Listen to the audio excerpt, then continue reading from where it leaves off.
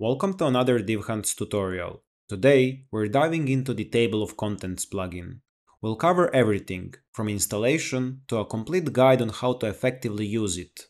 So sit back and enjoy. First, let's go to the project settings and under Browse Plugins, find a plugin called Table of Contents. Once it's installed, head back to the builder to start setting it up.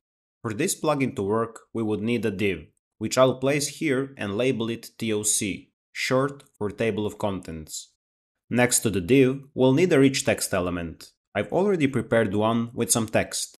To make navigation easier later, I'll include TOC in the name of this rich text. Now let's make our setup functional. First, select the div we created, go to its settings and set the transform to Table of Contents. Next, open the plugin settings and in the content dropdown look for our rich text. You can start typing to find it, it will automatically pop up. You can tell that this is the rich text we are looking for because it contains TOC, which we previously added in the name of our rich text tag. After setting that up, let's give our table some styles. We will start with padding. Hold Shift on your keyboard and click and drag to adjust the all-around padding values. Next, let's add light colored border. We'll pick a color from the color picker. And lastly, let's set a small border radius here. Right now, all the links are too close together. To add space between them, we'll need to create instance. To do that, select your table of content, click on this icon, open the global dropdown and choose List Item. Then add a top margin of 10 pixels. You'll notice that this creates a 10 pixel space between each link in the table. Now let's check out how this works on the live site. When I click on the Addressing Outdated Branding link, you'll see that it automatically scrolls to put that heading at the top of my screen. But how does this work? How does the table know which headings to use as anchor points? To explain that, let's go back to the builder and take a closer look at our table. In this table, you'll see main headings and subheadings. The distinction comes from the heading tags used in your rich text. Remember, Heading 1 tags won't appear in the table of contents, so always start with heading 2. All main headings here are heading 2 tags in the rich text. For subheadings, use heading 3 tags beneath your heading 2 tags. The plugin works by scanning your rich text for headings. It turns heading 2 into main links in the table, and heading 3 tags under heading 2 becomes subheadings of that heading 2. Now that we've covered this, let's look at how my rich text structure is organized. When I open the rich text editor, the first heading you'll see is heading 1, which isn't included in the table. The first heading that appears in the table is a heading 2. Because there is no heading 3 under it, it won't have subheadings in the table. For example, this heading 2 has subheadings because there are heading 3s directly beneath it. As you can see, this heading here is heading 3, and the next one is also heading 3. While we are here, let's add a heading 4 under this heading 3 and see the effect on the table. You'll notice a new subheading appears, demonstrating that you can have subheadings under subheadings. The key is to organize your headings properly in your rich text.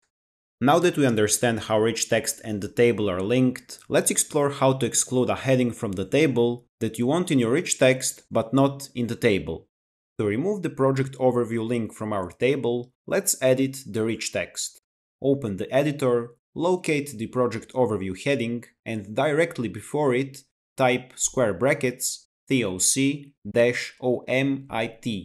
This will exclude the link from the table, and don't worry, the text that we added won't be visible to users. It's only visible for the computers, so it won't affect the user experience. Next, let's see what happens when we return to the editor and add this command to a heading that has subheadings. You'll notice that not only does the main heading disappears from the table, but also all its subheadings. I'll quickly undo that command in my rich text editor so we can move on with our plugin. Now, let's make the entire table follow us as we scroll down the page. We can do this by setting the wrapper position to sticky and adjust the top value to 30 pixels. After that, let's open plugin settings to see additional options that we have. The content field lets you link your table to a rich text tag just like we did at the beginning. When you enable the Smart Menu option and test it on the live site, you'll notice all subheadings are initially hidden. As you scroll into their viewport, they appear. And as its name says, it's pretty smart, right? But let's turn off this option for now. The links color field allows you to choose the color for the links in your table. Setting the red color here will affect all the links in my table. Because this color is too bright, let's revert it back to normal. Using the active color field, you can set a color for the link in the table as it comes into your viewport.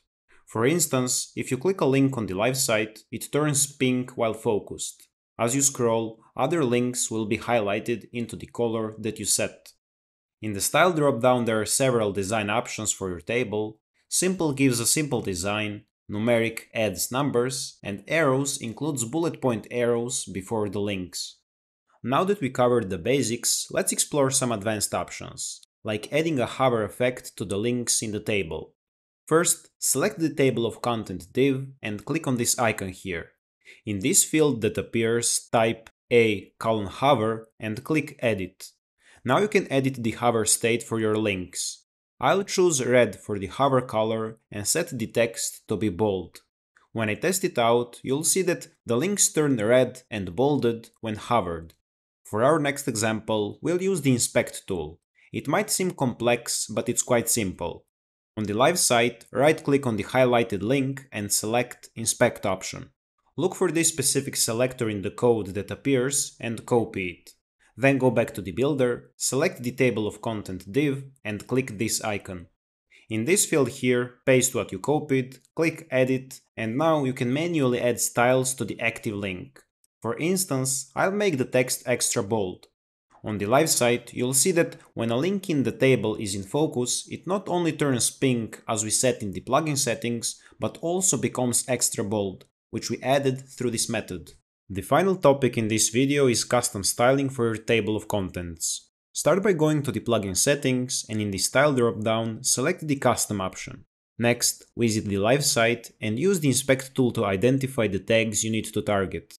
Since this method is more suited for advanced developers, I won't delve into detailed explanations here. And that brings us to the end of this video. I hope you enjoyed it and learned something new. Until the next time, happy building!